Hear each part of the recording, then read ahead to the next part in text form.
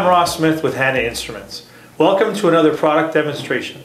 I'd like to introduce you to the HI 2211 Benchtop Meter for pH, millivolt, and temperature in Celsius. Now I'd like to show you what you receive in the box when the product arrives. Now that we've unpacked the box, I'd like to show you what we have inside.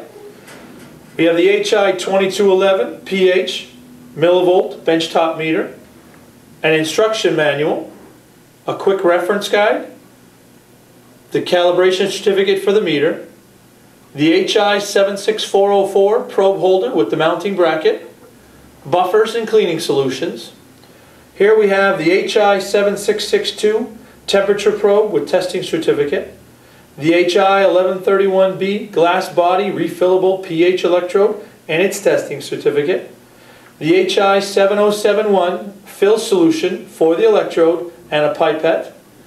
We have the electrode instruction guide and a 12-volt DC adapter. Now I'd like to show you the features of the HI 2211 Benchtop Meter. Let me show you the features of our unit. We have a large LCD display. We have the calibration button, the confirm button. When we're in manual temperature compensation mode, we have the Celsius buttons up and down.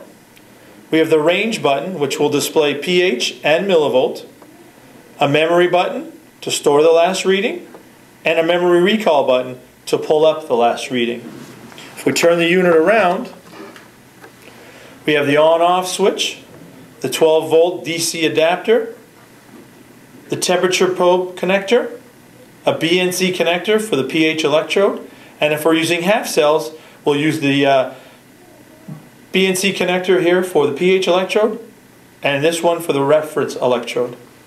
Underneath, we have two screw holes for the mounting bracket for the pH probe holder. Now, I'd like to turn this unit on for you. We've connected the probes to the meter. We're ready to turn the unit on. At the moment, we're in manual temperature compensation mode. You can see the flashing C. In this mode, we can increase or decrease the temperature as necessary. When we connect the temperature probe,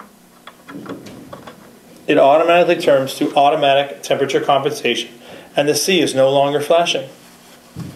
The range button will allow us to see it in pH or millivolt using the pH electrode. We can also use an optional ORP electrode. The memory button stores the reading, and the memory recall button pulls up the last reading stored. At the moment, we're conditioning our electrode in storage solution. We recommend up to at least 2 hours. If you do not have any storage solution, you can use any one of our buffers. Now we're ready to calibrate. We remove our probes from the storage solution. We rinse them off with deionized water and place them in pH 7 buffer.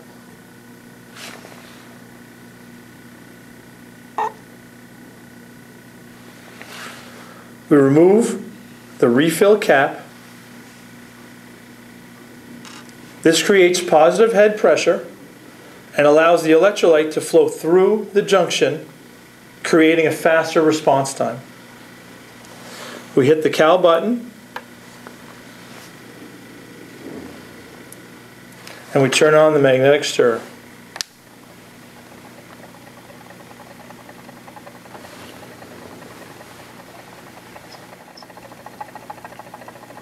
Now that the reading is stabilized, CFM is displayed, and we hit the CFM button.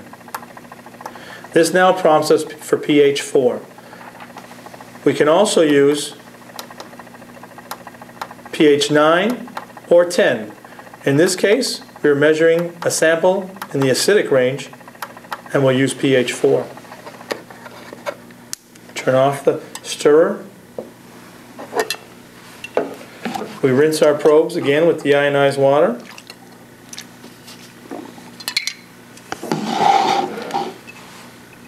Place the probes in pH 4 buffer and start to stir.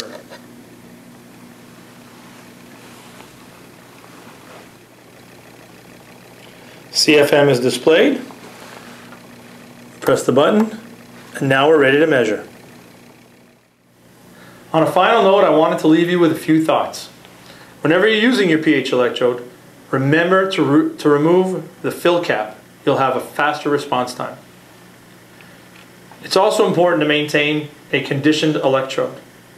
You can either use a small amount of storage solution in the protective cap, you can leave it in the beaker. If you don't have storage solution, you can use any one of our buffers. Never ever use deionized water. If you have any experience with drifting or erratic readings, we do sell cleaning solutions that'll help you with that. Now, I'd like to thank you for your time. If you have any questions whatsoever, please do not hesitate to contact your local Hanna office for support. Thank you.